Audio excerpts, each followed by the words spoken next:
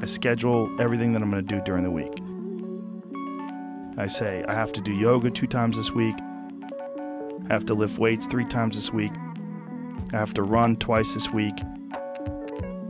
However I fit that in, I fit that in, but I owe those things. That's me. My name is Josh. I'm 24 years old. My channel is all about just doing your life the best way possible, no matter what the situation. I kind of focus on the habits and systems that I've implemented in my life to just get the most out of whatever my situation happens to be. And I do that through just kind of sharing what I've been doing. You know, this isn't some guru channel. This is just me making videos and sharing what I've been doing in my life to make it happen. And I thought it would be sweet to try Joe Rogan's workout routine.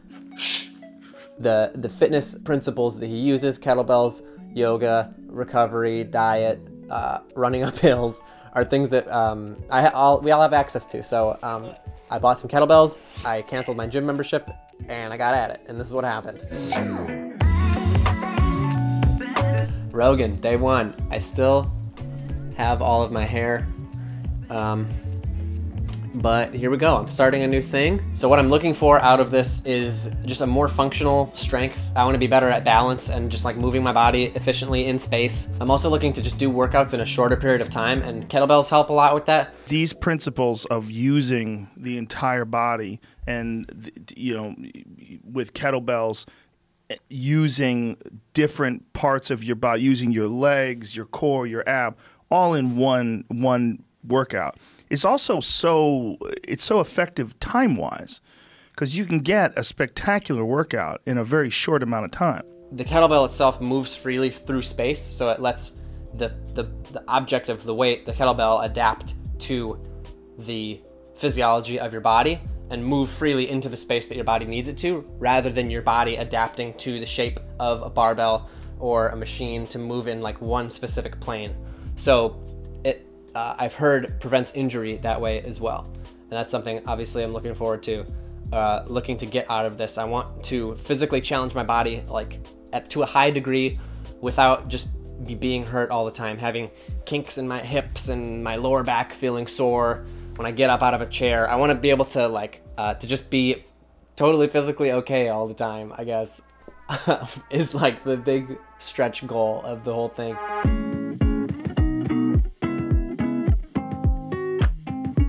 What I did is I followed the Onnit 6 kettlebell program, which is a digital product offered by Onnit, which is a company Joe Rogan's invested in that does like fitness implements, fitness programs, kettlebells, maces, and supplements. And I'm new to kettlebells in general, so I didn't really know what the moves were other than just like swinging it, you know? While the gym itself isn't something new to me, I've been working out for 8 to 10 years. Kettlebells themselves, like the moves and how to build a workout routine with just the kettlebell is something that's new to me. So I thought it would be worth investing in the course just to like build a foundation of what the moves are and how I can like make a system that I like myself. So what did I do? Basically every week consisted of 4+ kettlebell workouts, 2+ sessions of yoga, and a session running up the hill. So I just completed week 1 of the Rogan Workout Challenge, and as you can see, but I so far feel pretty good on the program. Like as far as physical well-being, I feel a little bit of soreness in like my lower back and my legs, but I think it's just because you know, I come from just lifting where you hit legs with like squats and deadlifts and stuff like once or twice a week. So they have been getting more volume than usual, but it's a different kind of soreness. It's not like I bend over and my back hurts and I can't move. It's just like, just feels a little more worked, I guess. I feel stronger, feel good physically. I mean, I don't know about stronger, like I could bench press more than I could before, but I just feel a little bit nicer moving through space, at least. Maybe not even nicer, but I feel okay, you know? Not like I'm more athletic and agile or anything, but I feel fine, feel good in general, most of the time.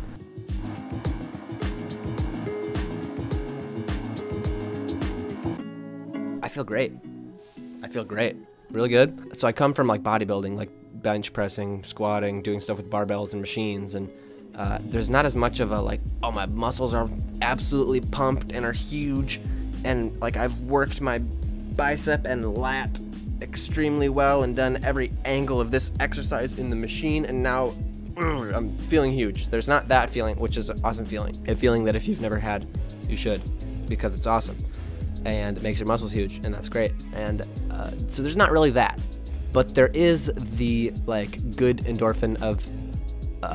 but what is an endorphin, by the way? We say that, like, when good feelings happen, like, it's a chemical, right? So there's the good, like, post-workout feeling, like your body has been exerted, and hey, that feels great, and that's cool. It feels kind of dumb to just say, like, oh, it feels functional, you know? But it really just feels like your body's getting better at, like, being a body. You can be strong in random positions more, is what I'm feeling. I haven't really felt, like, injured at all, really, which is good. I'm not really feeling just, like, random soreness, which I kind of tend to feel a lot in regular weightlifting. Like moving through, you kind of like move through space more powerfully and efficiently, like squatting down really low to grab something, or bending over on one foot to pick something up, or like reaching far for something, like your arms all the way out here, you can still grab something and bring it back in. Like maybe that's just something I didn't notice more when weightlifting, or didn't pay attention to that much when weightlifting, but it feels like I'm doing things like that more now, I guess, after 3 weeks of kettlebells. Yeah, so kettlebells, good.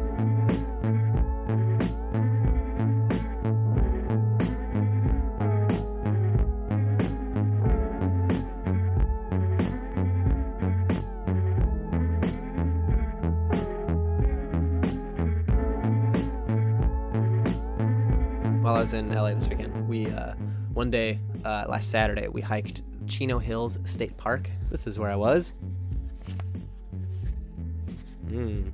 Probably 10 plus miles of 1,000, 2,000 like feet of elevation gained and lost like over the total day. And I was like torn up the next day. I was so freaking sore in the joints and the calves and the knees. But the thing is, like the day after that, I was like totally fine. By the end of the day, like after the hike, I was like, I can't believe I'm not more sore than this. And I attribute the ability of my body to be dragged through the mountains like a wrecking ball to working out with kettlebells. What that's resulted in is this ability to just like be able to throw myself at any situation physically that my body's not used to, and come out, you know, being able to conquer that situation really well. You know, my body's not used to hiking like at all, really. We plan like, hey, let's do this hike, like just be absolutely wrecked at the end of it. But the next day, it's like, dude, all my little like auxiliary stabilizing muscles have been strengthened for this moment.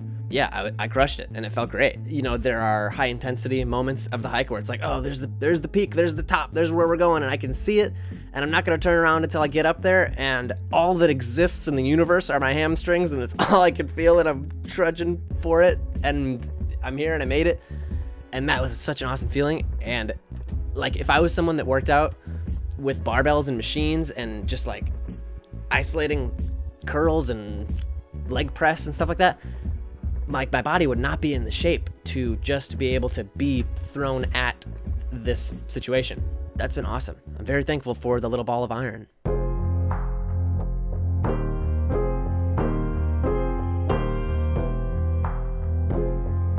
Things took a turn in like week 5 or 6 of the program. As I said when I started out, you know, like working around injury and preventing injury even was a goal of doing this style of workout. And wouldn't you know, I go and hurt myself. Dude, I hurt my knee hiking in this trail, on this trail Sunday. And I seem to have a problem with like descending, like going down is hard on my knees, right? Which I've always prided myself on as someone who never has had knee injuries. But I hurt my knee. Yeah, what it is like my muscles are super strong and stuff, and I can go up, like I can press with my legs all day and hike up. But then when I go down, my descent form is just like not good, and I put too much pressure on like my meniscus. It feels normal most of the time, but then like you hit it at a weird angle and it's like, ah, for like a second. But the thing is, I can still, like I've still been doing like kettlebell workouts and stuff, because it's just like pressing. It's a different pressure. It's not like your body's leaning forward and your knees kind of holding it back, but also holding you straight up, but also pressing down. And that like it kind of is what fucks with it, I guess. But you don't get that in just like squats and lunges and pressing and stuff. So like working out has been okay. I'm still able to do it. So the balance of working around an injury versus like overtraining and making an injury worse is something I really wanted to take seriously, and was something that I really thought kettlebells would lend themselves to in the beginning of the program. So it was, you know, while it sucks to be injured, it was interesting to actually test this theory that I came into the whole kettlebell routine with. And I found that I was actually able to train around it. At-home workouts have been blowing up since the virus, the pandemic has started. People are trying to work out without getting out of the house. Kettlebells, by far the best way to do it. I injured my knee the other day, and even despite that, the way kettlebells kind of freely move through space, you're able to like move in the way that's still comfortable for your body. So I thought I wouldn't be able to work out today, but I was. It was great. If you've been injured, you kind of know, you know, what's going to make it go off and like which positions you can put your body in that will hurt the injury. And I found that with the kettlebells, I was actually able to work out despite it, kind of like adapt my body and adapt the weight itself to the movements and still do them without hurting myself further.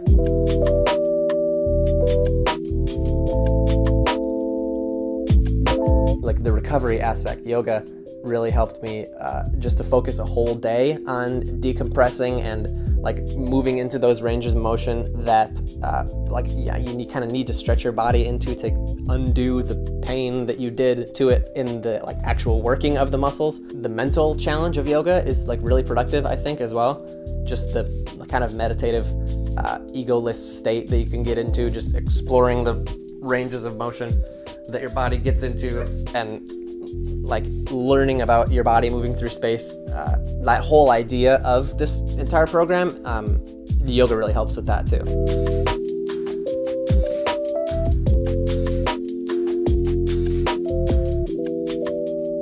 It really accomplished what I wanted it to. I'm not spending money on a gym membership. I'm not wasting time driving to the gym, like getting dressed and changing for the workout, like at the gym. All of like the in-between time of the gym routine, like going to the gym and doing all that stuff, was cut out. I just, you know, started warming up on the floor in my room and got right into the workout when it was time. So it fit into my schedule a lot better. Just the fact that you can get such an intense workout that is both like gets your heart rate up, works the muscles, works the entire body in singular movements. It helped me do more in less time also, and it just made my body a more efficient machine. You know, I'm able to like move through space better. Like I just feel like my joints in space, like moving around functionally, are better. You know, there's not that feeling of just like beat upness. Like I don't feel like totally burnt out all the time. I don't feel weak in my knees and lower back and shoulders like you do kind of just working out 6 days a week of bodybuilding style training at the gym. The vessel just feels better. I can't really explain it. Like I'm sitting here, you know, I had a hard workout yesterday and the day before, and I feel fine. You know, I feel stronger, but I feel fine. You know, we kind of associate that like soreness, feeling worse the day after with like having a good workout, but I really don't think that that's like, you don't have to feel that. Like your body does get better with training, and it doesn't have to feel like shit the next day, you know? So the kettlebells have accomplished that. So one thing that was really cool about this whole experience was I invited my younger brother to join me on the journey and instill the habit of exercise in him for the first time. So it was really cool seeing him get his first gains and go through the experience of exercising and working out and building muscle for the first time. I'd once in a while go to the Y and use the machines, but that's pretty much all. How did this compare to using machines, using the kettlebell? It was different because you have to balance the weight in different ways. You kind of have to use your whole body, right? Yeah. The machines like move differently. It's more artificial movement than like using a kettlebell where it just is supernatural. Yeah. And you can just move it however you want. Did you notice that it like made you stronger and better like at sports? Yeah. While you were doing it? Yeah. When we were working out, I went to a baseball clinic, and that's like the first time I ever played baseball since last year. Oh yeah. So I definitely noticed the speed I throw the ball increased. Like the ball felt way lighter than it was before, Nice. so it just felt super easy to throw. Do you think you're gonna keep working out? Yes. I'm glad we did this. It was really cool. It's Yeah. cool to like see you doing stuff that I did when I was your age, you know? Yeah. Cool, man. Thanks.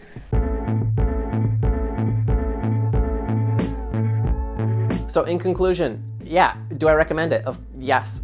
If you couldn't tell, yeah, dude, ditch your gym membership, buy a kettlebell or two, and you can get by with YouTube workouts, you know, like search full body warm up, full kettlebell workout, full body cool down, and do that 3 times a week, and you will not regret it. It's fun to like make a spot for your kettlebell and like the area that you work out, and like make that your little fitness shrine where you work on your body. It's cool. I don't know, like it saves time, works the body just as well, if not better, keeps you healthier. Guys, if you enjoyed this video, please subscribe, please like the video, comment whose routine should I do next? Now, I don't know if I'll do that. And if you want to show the world that you thrive all the time, I've got these available in the description, free Thrive stickers. Fill out the form and I'll throw it in an envelope and send it to you. If you're somebody who puts stickers places, this is a good one. So, appreciate you watching, and I'll catch you in the next one. Thank you. Thank you to John, Ian, Ty, Nick, Ben, Ryan, and Trenton for picking up a hoodie. Also thank you to Ashley, Colin, Kyle, Paula, Danny, Sam, Samantha, Jared, Travis, Bridget, Kendrick, Michael, Juddy, Emily, Amaka, Jade, Jess, Trinity, Eric, Jesse, Ellie, Harpreet, Jordan, John, Riley, Dante, Ryan, Elijah, Alec, Olajuwon, Matt, Anna, Eamon, Giovanni, Jackson, Jesus, Johnny, Milena, Kimberlyn, Alex, Min Kang, Hayden. Thank you guys so much.